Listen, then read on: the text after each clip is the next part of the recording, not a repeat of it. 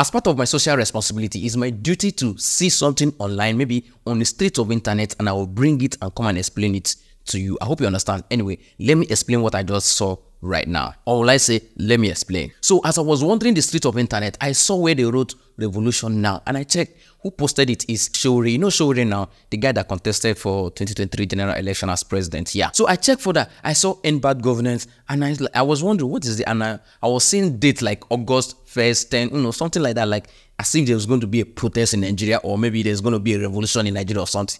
Anyway, that's what I saw online. I said, let me come and tell you guys that there's something coming up called Revolution Now.